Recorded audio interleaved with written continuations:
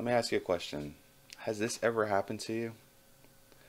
I turned on my Xbox a couple of weeks ago, and all I got was this black screen of doom. I was just curious. Have you ever had that? I did. I'll show you how to fix it. So what went wrong? That's the kind of question I was asking myself for about 2 days when this was going on. I was literally trying everything on here to try to get it to work. My controller light was lighting on, so that's typically a good sign. I was, messing around with the controller, pressing the buttons to see if anything would be receptive to it. Um, the weird thing about this is that after the green splash screen, I was getting some signal to my television, right? If you long press the Xbox controller and the signal comes up, or the little menu prompt comes up, that's actually a good sign that it's not your controller and that your Xbox is probably fine from a hardware perspective. My Kinect was able to sense me even though I wasn't getting any response on the screen itself. So if there's power, going through your troubleshooting from the wall all the way to the TV, right?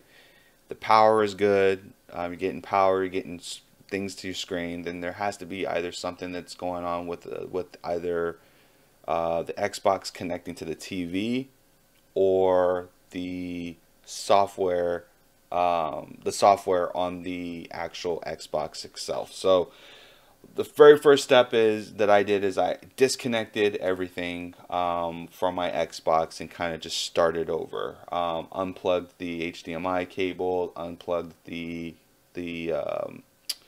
Kinect, and replugged everything in. Rebooted my Xbox, and I was still getting the same exact issue. So I knew that it wasn't any of the cords. For good measure, I did decide to just replace my HDMI cable just to make sure that there wasn't a signal issue between my Xbox and my television. And I took a good one that I used for another TV in the house that I know that gets reception between devices and no issues there. Although I didn't take a video, I did hook it up to another TV just to see if that just kind of roll out the TV aspect of it, and I wasn't getting anything from there. So here's what I did to fix it. I had two options, maybe even three. I could I could reformat my entire Xbox, lose completely everything, which that one's the Hail Mary option there. The second option that I had was to update the firmware for the Xbox itself. And then the last option, which is the option that I actually went with, is I did a refresh of my Xbox.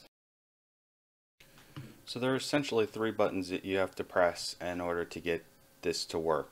The first one is going to be the Bluetooth. The second button is going to be the eject button, and the third button is going to be the power button.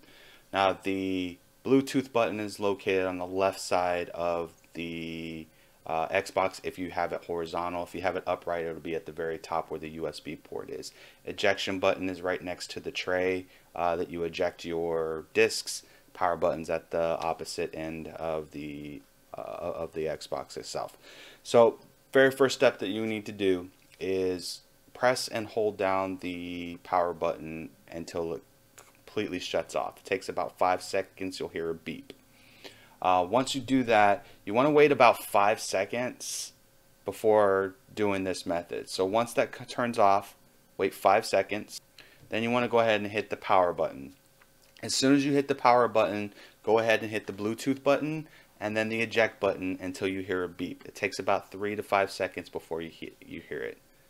Now once you do, you can go ahead and release those buttons and then look at your screen. Your screen should automatically throw you into the safe mode screen where you have 4 options. Now 3 of them are probably only going to be available by default. So you have the continue button, which will throw you right back into the start menu of the Xbox.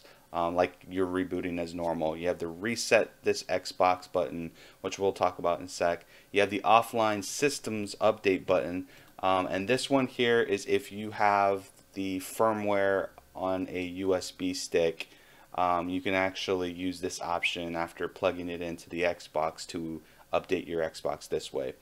And there's going to be more. There's a reason I didn't go this route, and I'll talk about that in a sec. And then the last one is turn off this Xbox if you decide not to do any of these options. So for this particular solution, we're going to go ahead and select the reset this Xbox button.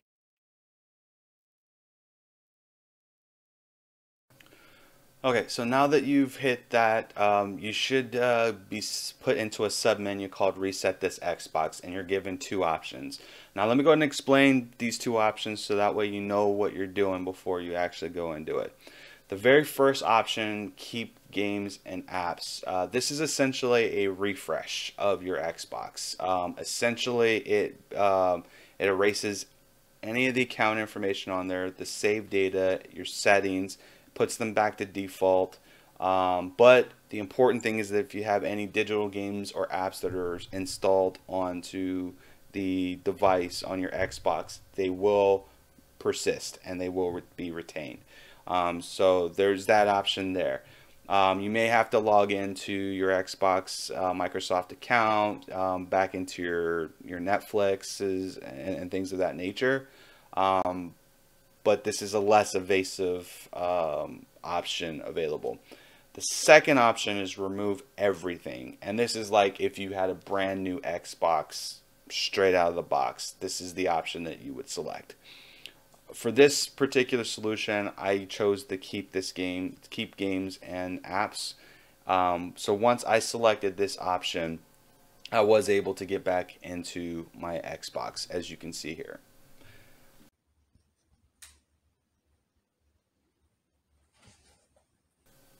Now, hopefully this worked for you, and that this was a viable solution. We went through 3 different scenarios that could be it. We did a hard reboot of the Xbox.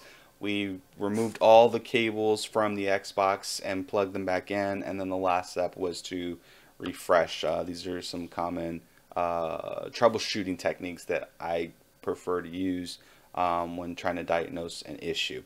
Now, you might be asking, how or why did this happen? I have a couple of theories on this one here.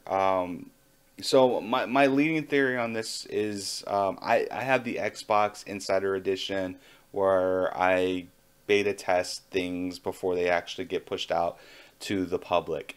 I have a sneaking suspicion that the update that does it automatically may have just corrupted during the download, or maybe it was a bad push, causing the system not to be stable. And once I was able to reset that back to factory settings, it looks like it kind of corrected that issue. Firmware can have that impact on any software that you do if it doesn't download correctly.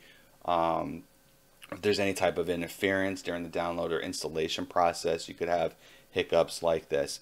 The fact that so many people were having this particular issue at about the same time leads me to believe that this is what it was.